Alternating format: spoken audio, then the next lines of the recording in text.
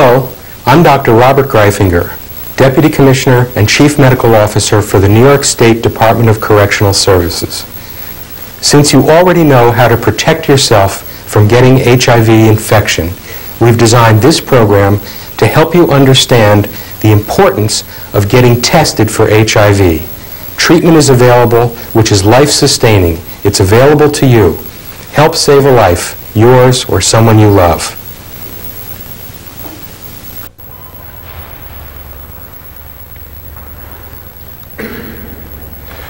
Hi guys, my name is Tony. I'm a recovering addict. I let you know that word addict tells you where I've been, and the word recovering tells you where I'm at least just for today.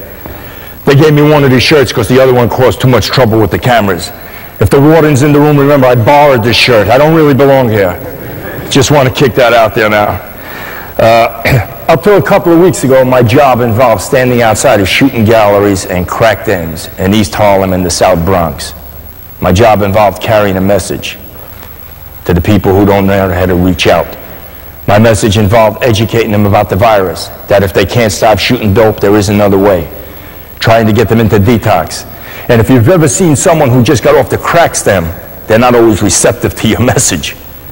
I mean, I got caught with my back up against the wall, had to take off my jewelry, and just make sure there were no holes in the wall behind me where they can reach out of. Because the first thing they want to see is if I got gold around my neck, if I got a ring they can get something for, or if my bag is made out of leather and how many vials can they get for it.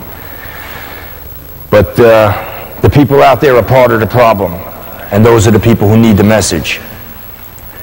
Sometimes if you want to carry a message, you got to get the right messenger. Because for 25 years I was in hell. My way of dealing with life was with the spike in one arm and with the vodka in the other. And by the time I woke up, I had a whole set of other problems. Because in 1985, I came in contact with a 12-step program that some of you know about called NA, and it didn't quite take. See, I didn't want to put down the methadone and the coke long enough to hear the message. I went into the room and says, listen, you prove to me it works, and I'll put this stuff down. And they told me, you put the stuff down, and we'll prove to you it works. Well, I was at a standstill. So for 2 years, I hung out down the village outside the 12-step meetings down in St. Mark's. And after 2 years of hanging out in the village down at St. Mark's, I was sick enough for quite a few other 12-step programs. After 2 years of messing with 12 steps, it screwed up my high. And I realized that 12 steps by itself weren't going to do it. I needed something else. So I went into a detox. See, I had a 2-year heroin problem, and I got on methadone. The methadone detox took the next 15 years of my life. It took me 15 years of meth to get off that 2 years of heroin. In 1987, I went into that detox. And this is pretty much where my story starts. Because 2 weeks into the detox, I winded up on life support machines. Doctors advised me to take an HIV test. No one ever educated me about HIV. No one told me what the letters meant. No one says if you're going to stick a needle in your arm and you use bleach, the bleach will kill the virus. They didn't take the time out to do this. So the last day I was in the hospital, I took the test and went back to the rehab. I sat in the detox 10 o'clock at night 2 weeks later, and I called him up. The doctor got on the phone and he says, we got good news and we got bad news. He says, the good news is it wasn't PCP, the AIDS-related pneumonia. The bad news is you got the virus anyway, and if you've got any questions, call up the Gay Men's Health Crisis. And he hung up on me. Now, you know what it is after 25 years of sticking a spike in your arm and finally trying to get back into life and then having a doctor drop a bomb like this on you and then abandoning you? Needless to say, the detox didn't quite mean as much as it used to, because I didn't think I was going to live long enough to make it out of there. A month later, I was still underway from the life support machines. I came down with an eye infection. A month after that, they declared me legally blind. My doctor and a professor from NYU got me in a room and they showed me what they wanted to do to me, this little experiment. They got a model of an eyeball, about like yo big, and they showed me exactly where they were going to stick the needles in. I said, you got to be kidding. You want to stick needles in my eye? My eye. It's about the only place I never stuck a needle. I couldn't believe this. They put me on the operating table and got this nurse to hold my hand so I wouldn't belt one of them. And they came at me and they had these needles with the little brown collars, the same ones I used when I was out there. Payback's a bitch. But I went through this. And when they drew that serum out, they sent it to a lab and they actually grew the HIV virus multiplying in my eye. It hit the headlines so much that it even came out in the American Journal of Ophthalmology. They had this story about a 37-year-old IV drug user who lost his sight from HIV. Well, I started medication a month after that, antiviral therapy. Some of you have probably heard about it. While I was on the antiviral therapy, I came down with a skin problem. It looked like they put a blowtorch to me. While I was battling the skin problem, I came down with another virus attacking my nervous system. I sat in the detox for Thanksgiving dinner. 20 pounds underweight, I couldn't see the food I was eating. I had a long sleeve shirt on in 90-degree weather to hide my skin. And the other virus was hitting my nervous system so bad that I couldn't sit still long enough to finish the meal while it was hot. My counselors didn't bother talking to me because they didn't know what to say. The other people in the rehab sat at other tables because they didn't know what they were going to catch. I actually had one guy get out of a shower stall because he found out I was in it. He thought he was going to catch the virus like that. The worst part of it is I didn't even know if he was right. So I got educated about it. But while I sat at the table going through all these problems, I said, this can't be what sobriety's got in store for me. I mean, when I go into the rooms, they say, just stay sober and it gets better. Gets better. Not what I'm facing. This can't be what was in store for me. He's got to have something else there. There's supposed to be a message in this. So I had to talk with him. He says, I got a job for you. He says, it's going to require a strong set of legs. So what I'm doing is I'm putting these little hurdles in front of you. And if you can get over them, you're hired. And if you can't, well, if I didn't get over them, it wouldn't matter because we wouldn't be having this conversation. I was ready to end it with one big bang. As an addict, I was isolated. As an addict who was facing what I was facing, I felt they moved me to Jupiter. Nobody was bothering with me. But the true addict I am, when everyone counted me out, that's when I took a stand. That's when I started fighting back. I started like a sponge soaking up information about the virus. I learned everything I could. You want to hear how educated I've gotten as far as immunology and HIV goes? A month and a half ago, Columbia University invited me up there to do a workshop in immunology for their first-year medical students. Imagine this. 4 years ago, I couldn't spell immunology, let alone tell you what it meant or what blood cells were involved.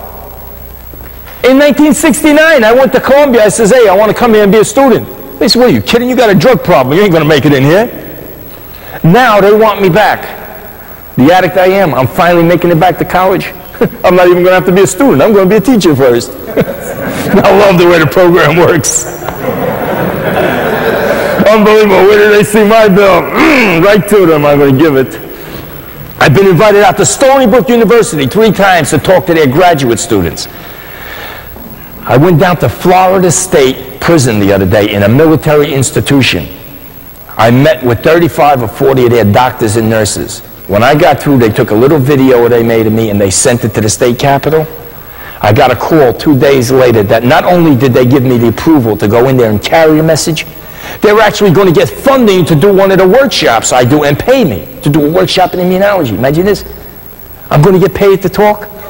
4 years ago, they walked into an NA meeting, slipped me $5 and told me to shut the fuck up.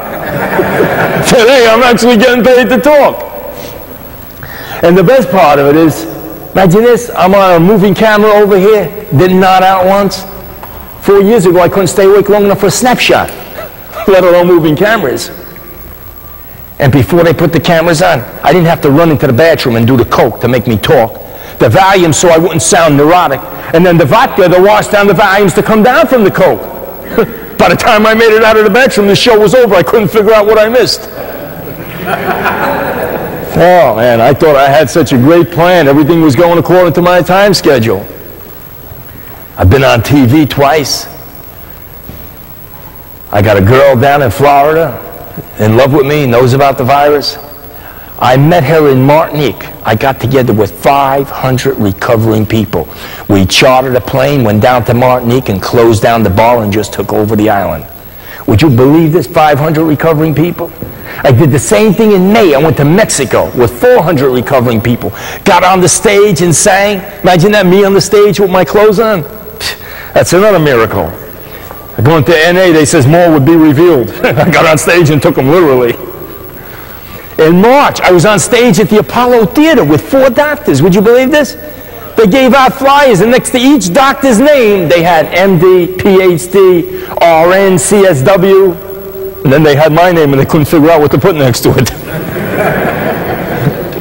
But to each doctor, they gave instructions on what to talk about. He says, you talk about AIDS, you talk about women and the social issues, you talk about substance abuse, and they got to me and says, Tony, just do your thing.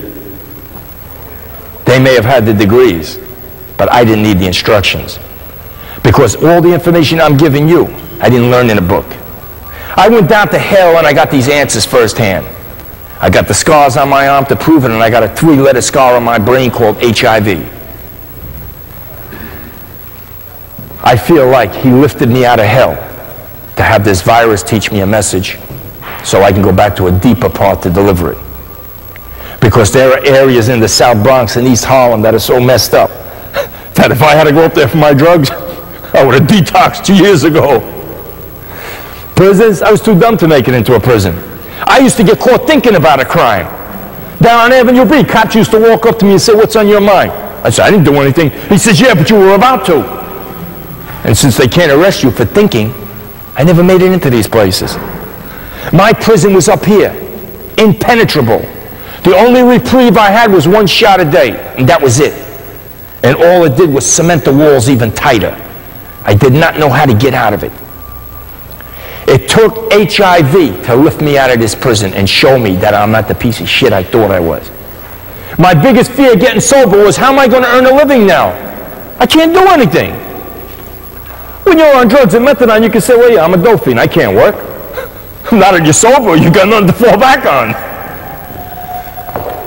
But it was through dealing with HIV that I found a way of making a living. Because today I come in here and carry the message. Hopefully you'll carry the message to someone else, and that's how it starts. One addict helping another, whether it's HIV, alcohol, or whatever. We might have come in on different boats, but we're all docked in the same harbor waiting for an overhaul.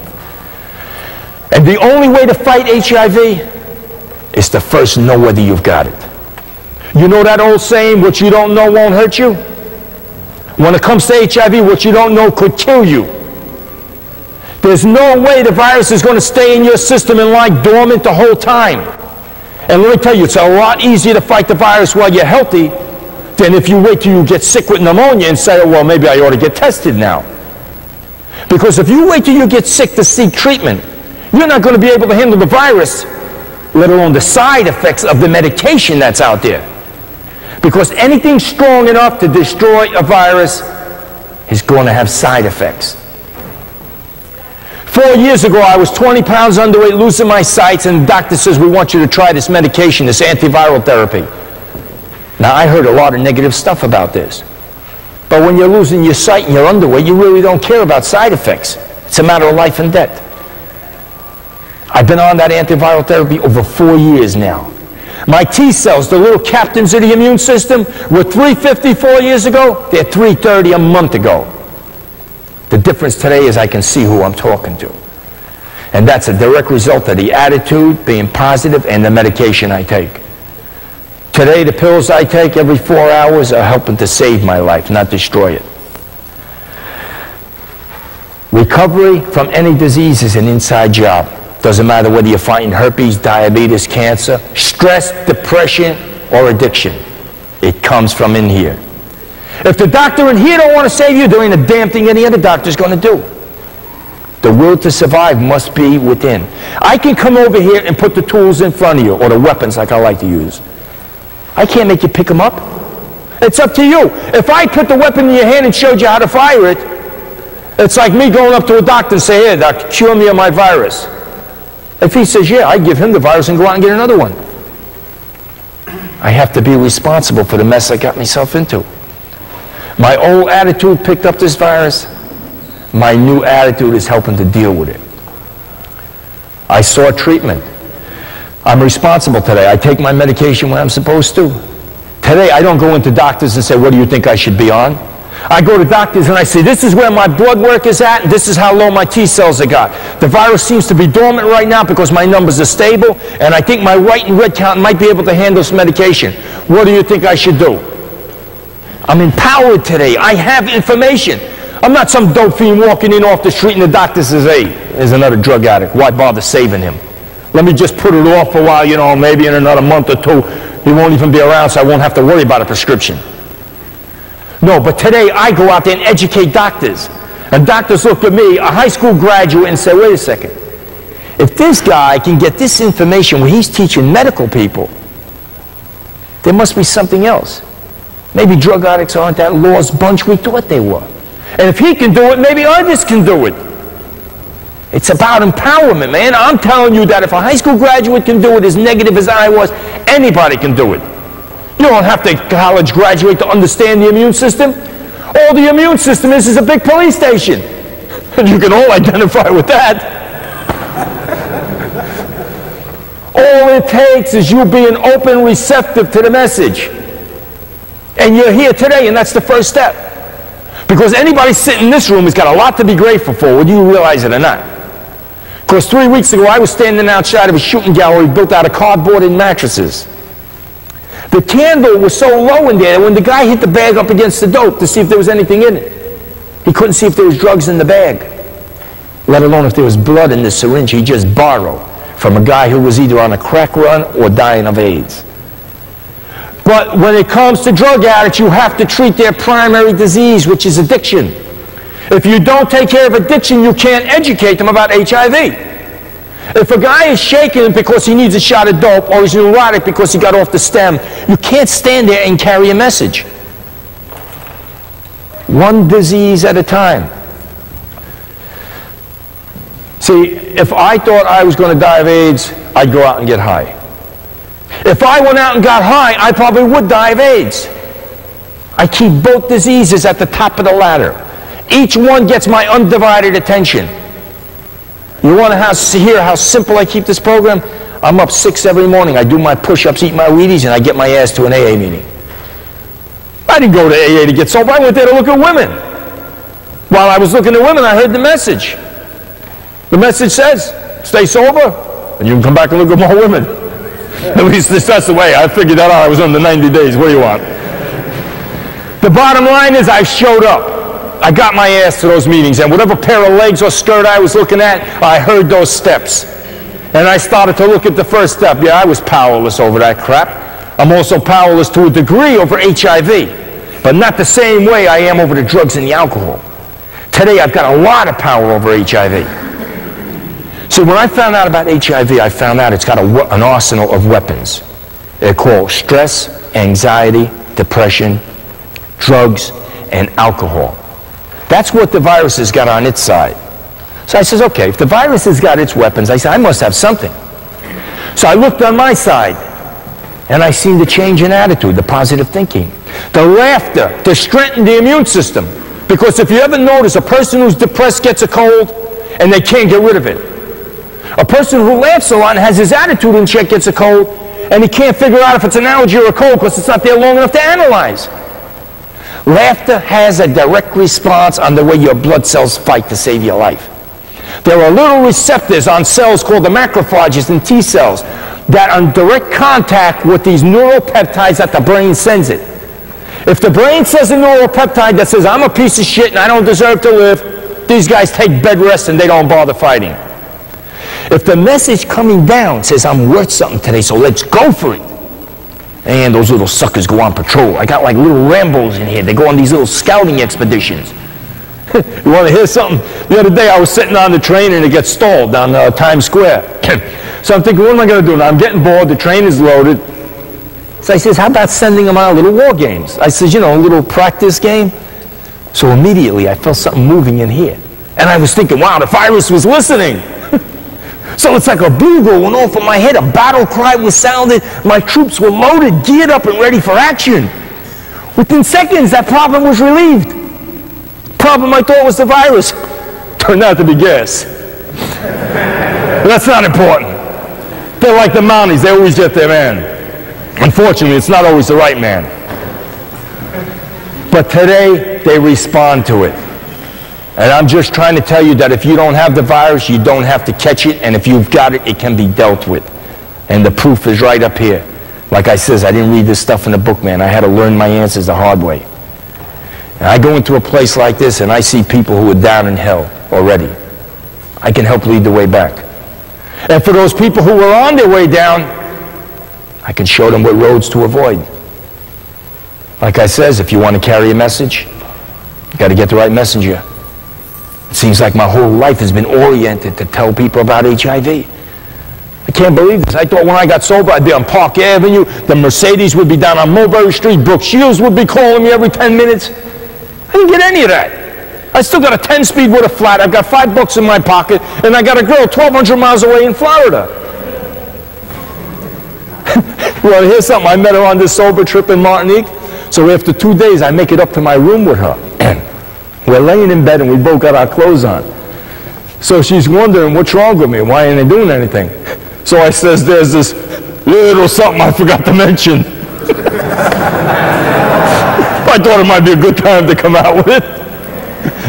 She turns around and says, all right, you're either gay or you're positive. I said, well, I'm not gay. At least I don't do that anymore.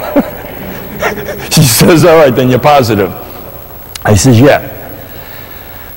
The first thing was I thought she was going to make an exit for the door and run out, because that's happened before. I got in bed with one girl, and we both winded up nude before I came out with this. I mean, I didn't even see it coming. It happened so quick. I never seen her again. Then I got in bed with one girl who says, okay, I know what HIV is about. You got to put a condom on. Now I'm lost. I was expecting to be rejected. I was going to tell her, hey, you don't know what you're missing. Now she says, let me see what I'm missing. I mean, sexually, I'm a little out of practice. You know, after 15 volumes and a pint of vodka, you're too comatose to remember what sex was. Now I got a girl ready to do something with me, and I'm lost. You know, I didn't have to get it up when I was out there, not unless I was going to earn a buck or trade it for a few bags of coke. That's how I used sex, because I was a lousy dope fiend. I couldn't steal and I couldn't gamble. Fortunately, I kept myself in shape, so I presented somewhat of a decent-looking book. People didn't know that behind the cover the story was sort of messed up. But that was okay, because I only did it for the money. The number of relationships I had, I can count on one hand. In fact, that one hand was my biggest relationship. But it takes what it takes. I mean, if he didn't develop arthritis, I would have never went out there looking for a woman. But you know what? Life has been great, man, because there are a lot of benefits behind testing positive. You want to hear something? The Transit Authority in New York considers me handicapped. They let me on the trains for half fare. Imagine this. I don't have to jump the turnstiles anymore. In 1982, I borrowed $8,000 to go to school and pick up a trade, which I nodded out in the whole time. A year ago, the government sent me a letter stating, hey, you think it's about time you started paying this money back? I sent them a letter stating there's this little problem I picked up when I was shooting drugs. I probably won't live long enough to pay you. They erased the student loan. I went to California, 10 o'clock at night. I parked in a parking space that had a wheelchair underneath. Now, 10 o'clock at night, how are you supposed to see what's parked underneath your car? Got back to New York, made a copy of my half fare card, sent it back to them. I says, hey, you see, I'm handicapped too. They ripped up the $150 ticket. I knew this virus would come in handy. I go to the Gay Men's Health Crisis. I have free lunches, use their gym. They teach you how to play guitar, sew, you get free haircuts. The doctors with the chiropractors are all free. The girls with the massages for nothing. And you know why they let me up there? Because I've got the virus. You don't have the virus, you can't get up there. You have to be in the ARC or the AIDS stages. There are unbelievable resources out there. See, the problem is some of you are going to leave here and wait until you're on the outside to get tested. The problem with that is if you leave here and you don't have medical insurance, a doctor's not going to want to bother with you. He's not going to want to deal with a dope fiend who come up positive and who can't even pay his bill, let alone for medication.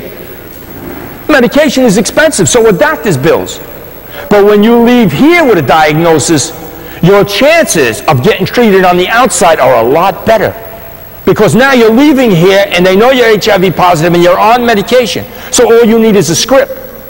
You don't have to have this doctor, go through all this new stuff because you're a patient that didn't know his status. A lot of people are probably in here and don't have a trade. I didn't have a trade when I got sober.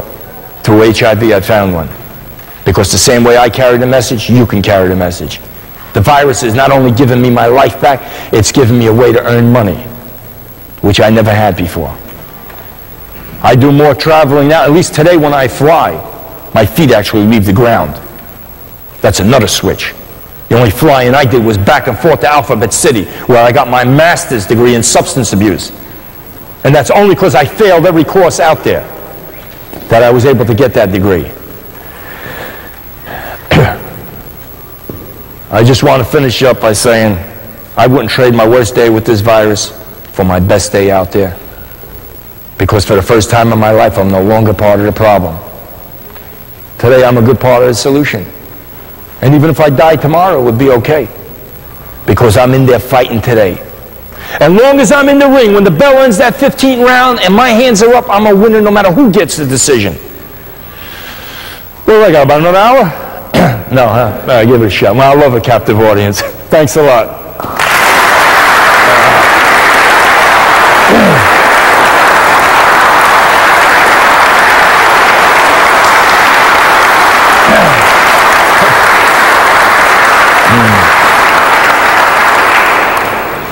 But if you've got any questions now, anything at all, yeah.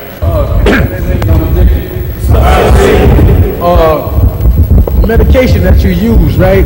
What kind of medication do you use? Well, I'm on antiviral therapy. It's called AZT. The question is, right, they have all kinds of medications, right? They have AZTs, DDCs. Which one is best? Well, there's only one that's approved. I'm on AZT over 4 years. My blood work is still the same. Like I said, today I can see. So I'm not going to mess with it. It's if the wheel works, don't try to invent a new one. This is what goes for me. I'm not telling you what to try. All I'm saying is get tested. This way you'll have the option of trying something. Your doctor will prescribe the rest. I'm also on pentamidine. Pentamidine is like a big crack pipe that you breathe in once a month and it protects your lungs from the pneumonia. They have stuff called Bactrim that protects your whole body from the pneumonia. So I'm giving you information, so if some of you come up and test positive and your doctor doesn't prescribe it, you could say, hey, wait a second, my T cells have hit this level, how come you don't have me on Bactrim or pentamidine? Or how come you haven't prescribed AZT yet? Ask questions. Don't go in there to fool and let him, dictate the tone. Go in there with empowerment and just say, help me, this is my situation. Yeah. What side effects from AZT? I don't know. I haven't been through any of them. The AZT lowers your red count. You know what a red blood cell does? Blood cells carry oxygen to the parts of the body, and the brain is one of them. But you can understand what one of the symptoms might be. And the other one is your white count. Sometimes the very immune system you build up may be sort of suppressed by medications like AZT. If you're too weak to take it, but as it's holding down your immune system, it stops the virus from replicating. Yeah. I've been down 19 months, right? And at the beginning of this month, I took the HIV test. 2 weeks later, it came back negative. How accurate is this test? The test is 99% accurate. If you shot dope today or had unprotected sex, if I were you, I would wait at least 6 months to get tested. If after the 6 months you came up negative again, then I might take it another 6 months down the line. But if you're still negative after a year, I would leave it alone.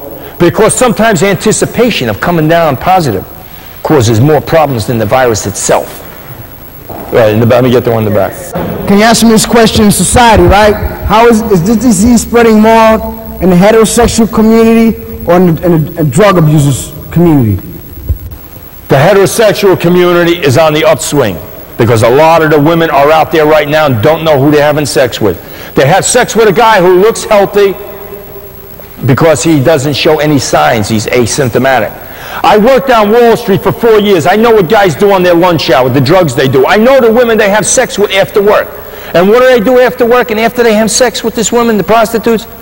They go home and they might have sex again with their wife, who's eventually going to have a baby, who's going to come down with HIV, and has no idea what the 3 letters mean. Denial, a big thing in that. Yeah. All right, my question to you actually is like 10 questions in one, you know. I attend these meetings because by all means I want to learn how to protect myself against this virus. And I need every information I could get out of them. My question to you is this. I know how to protect myself against a prostitute. And I sure know how to protect myself with a needle. If somebody uses a needle, I'm not going to use it. How will I protect myself against a dentist or a physician that is licensed by the state of New York, and the state does not put in effect a bill demanding that this physician let me know what he's got before he put his hands on me?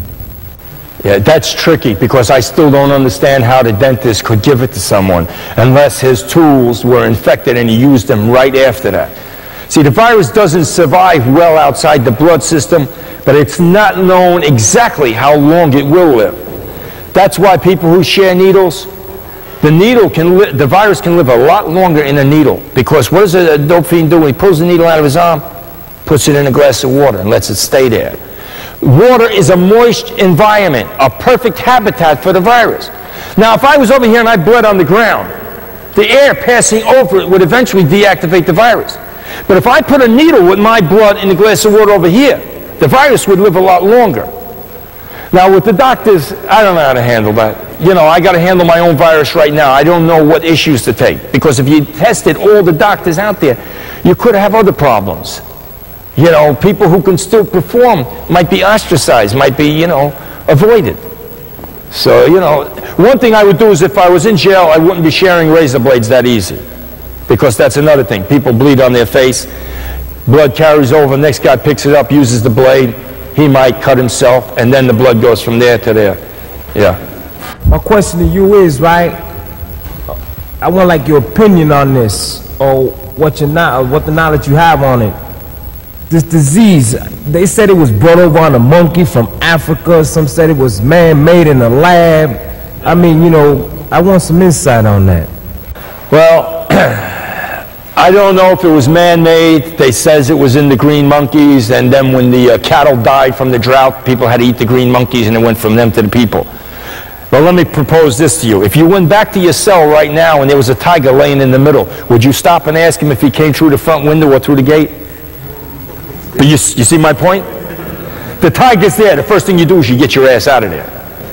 The virus is here. I have to deal with it. If I put too much energy into trying to figure out where the virus came from, I'll take the focus off what I should be doing, is dealing with the virus, not in trying to deal with the people who brought it in, however it came in. Yeah. That the United States government is stopping the immigrants from coming into the United States because they have the virus. Can you elaborate on that? Yeah, I heard something about Haiti, that they're trying to watch the people coming in because Haiti has a big problem with HIV. The government has a problem with dealing with HIV right now because of the spread and because of the lack of maybe the politicians really wanting to help. The last thing they need is more people coming in with it. I'm not saying they're right or wrong. I'm just trying to explain what I think is going on with the government. Oh, wait, we're over here. Sorry. He says that a few years ago, the incubation period of the virus was 5 years. He says not too long ago, they extended it to 10 years. You all know what the incubation period is? You're talking about from the time you stick a spike in your arm till the time you test positive, or from the time you test positive till the time you get sick? All right.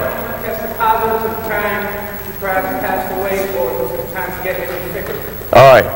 There are some people who have the virus and stay healthy as long as 10 years before they show any signs. In New York City, there are 250,000 IV drug users. At least 60% of them are positive. 90% of the people with the virus don't even know it because they're asymptomatic. They have no signs yet. The way you handle the virus depends on how your immune system is when you get the virus. Drug users don't usually handle the virus as well as homosexuals. Obvious. The drug user gets the virus because he shot drugs. Drugs alone tear down your immune system. Homosexuals get it from sex. Sex doesn't necessarily tear your immune system down. Some homosexuals get diagnosed with AIDS because of the cancer, Kaposi sarcoma. Their immune system can be up here when they get diagnosed with cancer, with AIDS. If a dope fiend gets diagnosed with AIDS, it's usually because he got PCP, the pneumonia, which comes in when your T cells are like 200. So here's a homosexual diagnosed with AIDS up here, and here's a dope fiend diagnosed with AIDS. His immune system is down here. Who do you think is going to live longer? The homosexual, because he's got a better immune system to begin with. That's why people who get it from drugs need to take action right away, because who knows how long they got it. And it's a lot cheaper for a prison to monitor someone who's got HIV as opposed to supporting them if he got AIDS and he needs life support machines and everything else.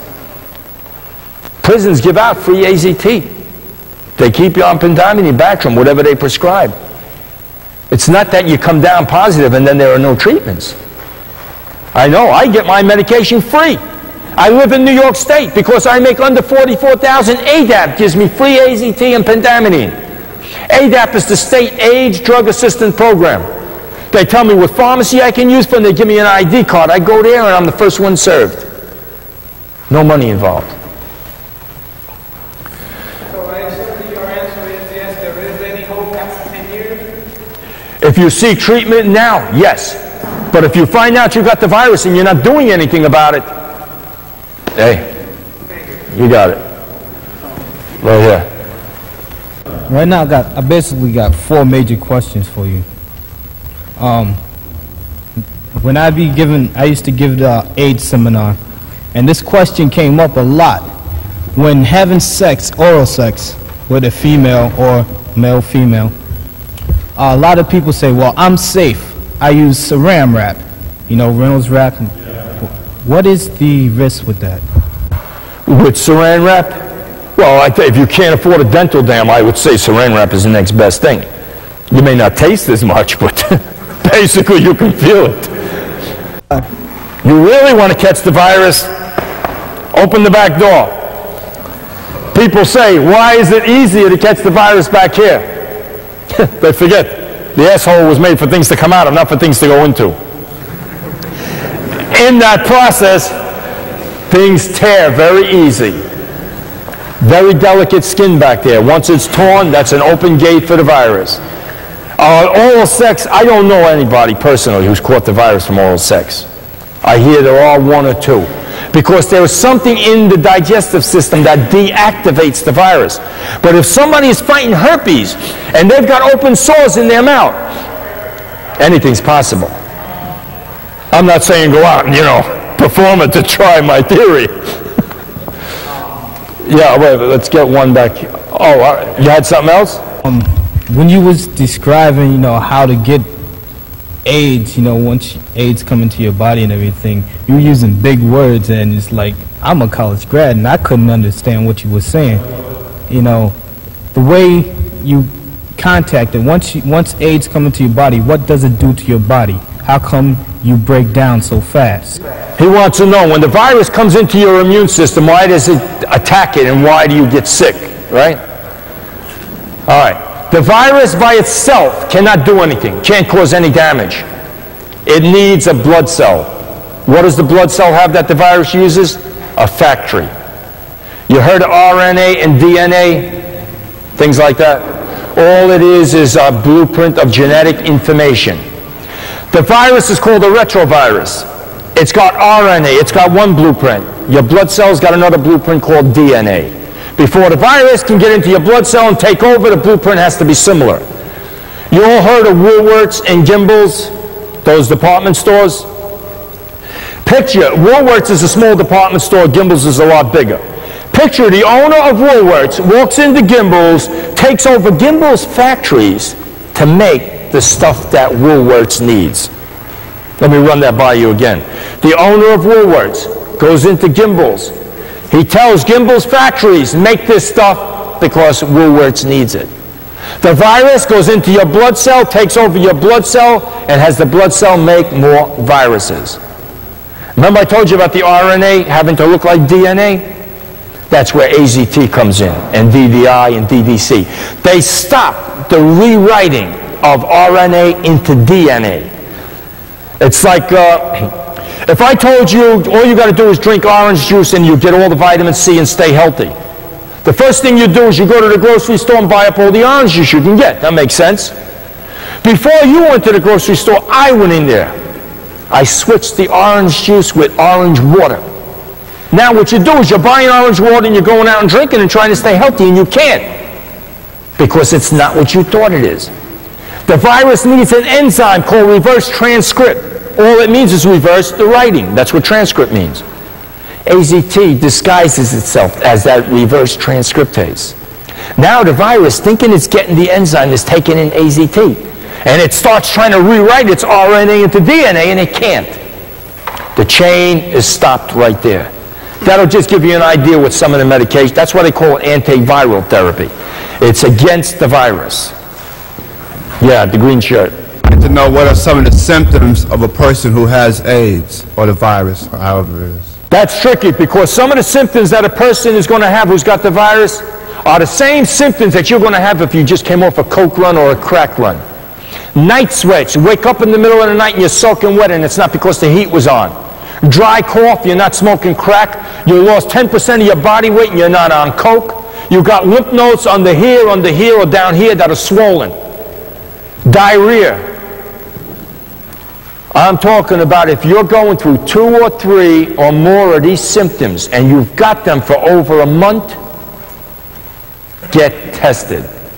Now, if you just came off a heavy coke run and you come in here and you're 20 pounds underweight, I'm not suggesting you stop buying a cemetery plot because you think you got AIDS. What I'm saying is if you're fighting 2 or 3 or more of these and you've got nothing to attribute it to, take a look at the high-risk behavior you lived. Yeah. If they found a cure, right, for the HIV or AIDS, whatever, all right, would the immune system regroup? I mean, would your body come back to normal again? Will the T cells and the red blood cells? It depends on how far down your immune system is to begin with. He wants to know if your immune system, if they find a cure for AIDS, and you've got AIDS and you take the cure, could you eventually get the soldiers back? I've never heard of that many people with 50 T cells or below going back up.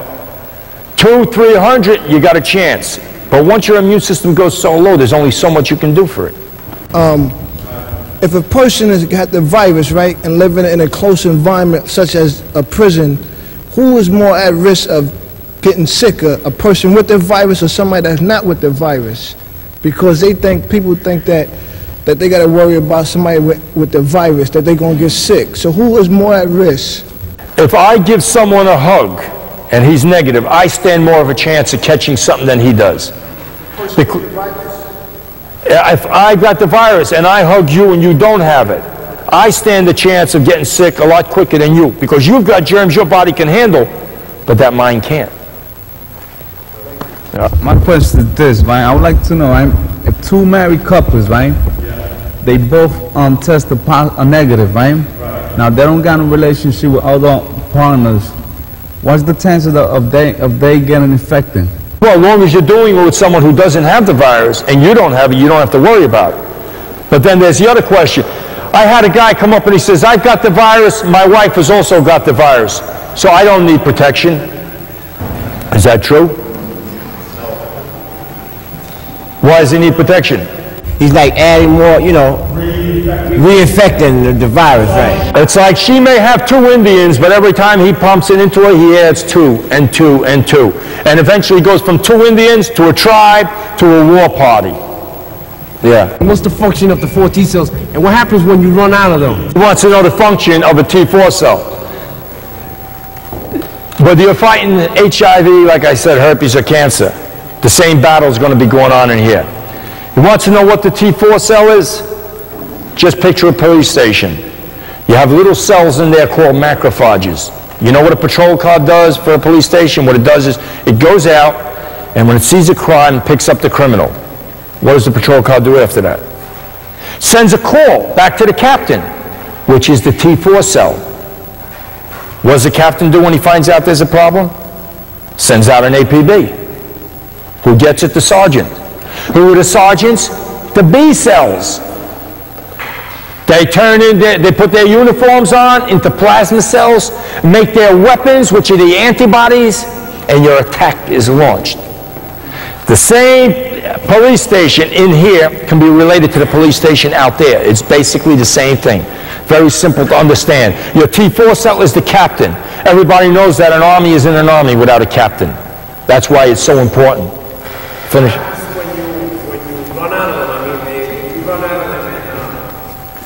When you run out of them, other problems come in.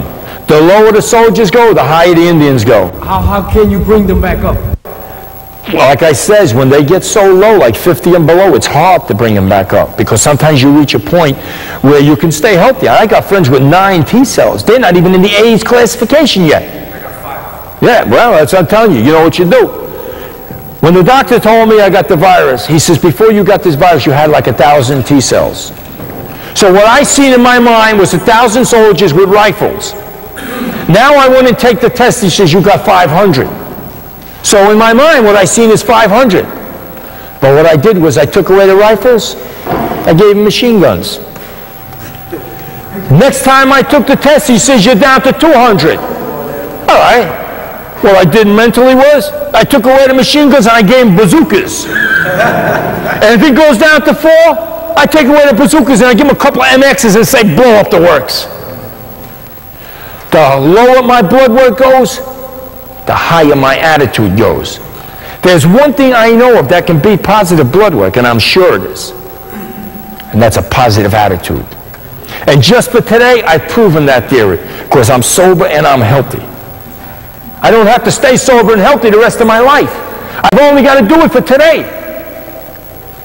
That takes a big burden off my back, man. Because if I don't drink today, I can stay healthy. If I stay healthy today, I really won't have to drink or drug. The green shirt.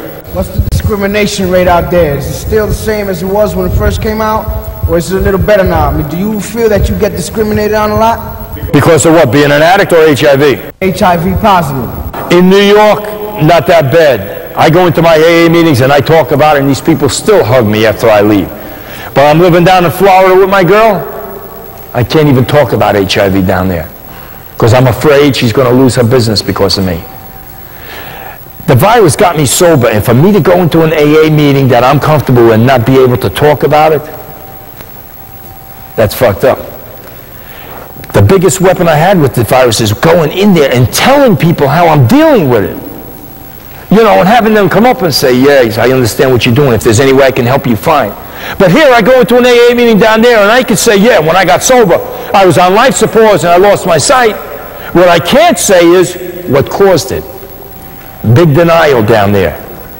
And the people in denial are usually the first ones to get the virus because they don't take precautions. The yellow shirt. What are the major body fluids that you can catch it from? I know some people think that, well, if this guy spit on me and he has AIDS, I can catch it. Well, that's like saying, if you're deep kissing with a person who's got the virus, can you catch it like that? The virus is in the saliva, but it's in such low quantities that you'd probably have to swallow about 5 buckets of spit to catch it. And if you don't catch the virus, I'm thinking of a couple other things you're going to pick up. It's in highest quantities in the blood and then the semen. You want to hear something? I went on Park Avenue where the working girls are, and I'm handing out literature, trying to tell them about the virus. So I go up to one working girl and I says, listen, you know how you come in contact with this virus? I says, it's by coming in contact with semen. She says, well, then I'm safe, man, because I don't fuck with them sailors.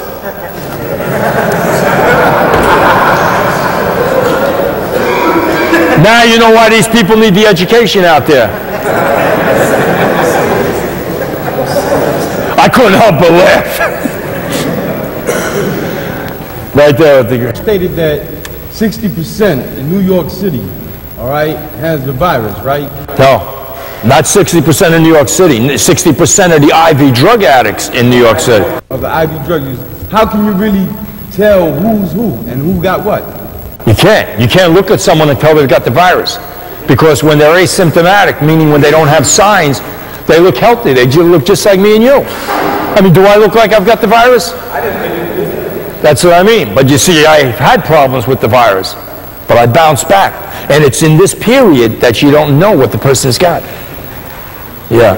There's some statistics out stating that 63% of males that come to Rikers Island are HIV positive, 33% female. Most of us upstate come from New York City. I want to know if there's any projected statistics stating, like a year from now, 2 years, what is going to be the AIDS epidemic proportion, because a lot of us are going to be coming out in the street then. What you're giving us today is preventive information. But also, that might help us scare a little bit too, to see how serious this is about. My brain isn't in recovery long enough to remember all the numbers that are out there. But a lot of you people are going to make it out of prison, and a lot of the ones who make it out are going to wind up back in. And in between that time, you're going to pick up another problem called HIV. All I'm here to tell you is that if you don't have it, you don't have to catch it, and if you've got it, it can be dealt with. So when you're out there, take precautions. Know the status of your person. All right, I think we've sort of wound it up, and thanks for your attention, man.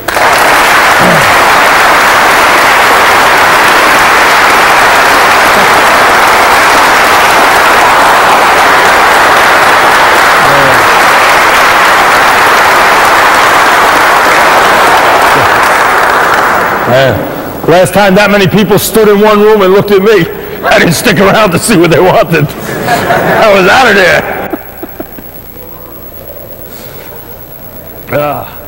Man, is it warm in this shirt?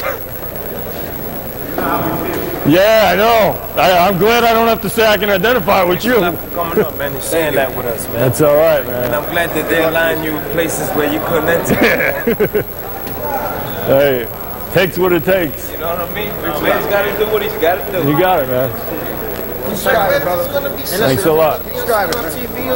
No, they're going to mass produce it and send it into the other prison systems. Thanks, man. You got it. I never got sick in my life, right? Yeah. I never got, I probably get a cold. It's only 1 or 2 days. But I seen people get cold, and they be